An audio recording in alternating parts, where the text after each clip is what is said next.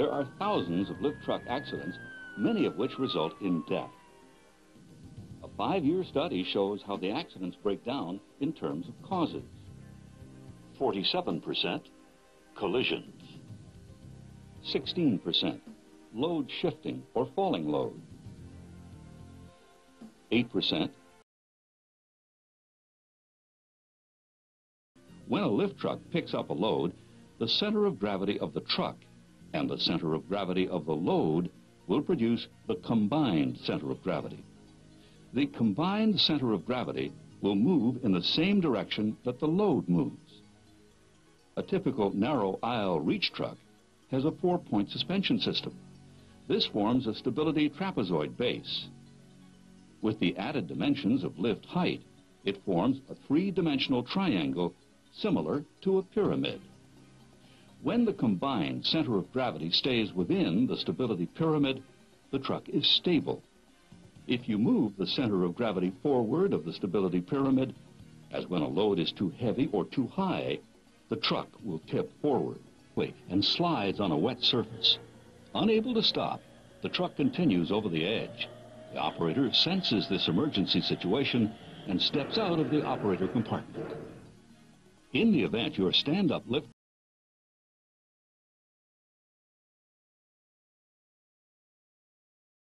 are clearly visible and able to be read. Now, with the key in the on position and with the dead man foot brake released, continue with the following inspections. Ensure that the controls move easily and that the brake cell has a positive and negative post. The cell is filled with a solution of sulfuric acid and water called electrolyte. Each cell generates approximately 2 volts of electricity. When it's time to recharge the battery, park your narrow aisle lift truck with the brake on.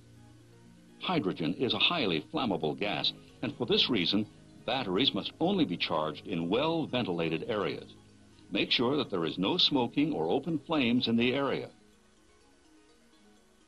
Turn the key switch off. Unplug the battery connector from the truck and attach the charger connector to the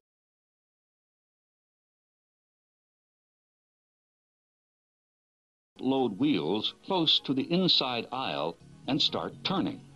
This will allow room for the rear end to swing out in the opposite direction. Before you pick up a load, make sure that your forks are spread as far apart as possible for maximum support of the load and that they are long enough to stabilize. Order pickers have a few extra safety rules, and these are: always wear an approved safety harness every time you get on the truck.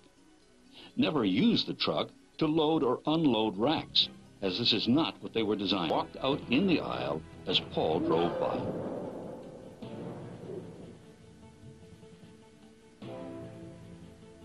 As a result, Jeff suffered a broken leg and mild concussion. When it comes to pedestrian safety, one rule always applies, and that is, pedestrians have the right of way.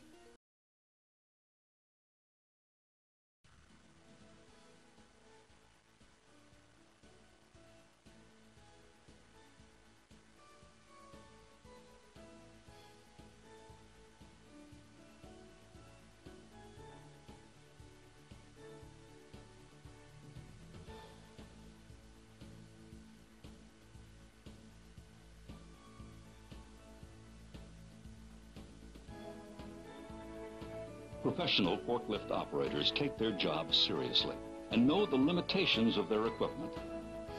We hope that you have found this video helpful to familiarize you with your narrow aisle truck and encourage you to use what you've learned to drive safely.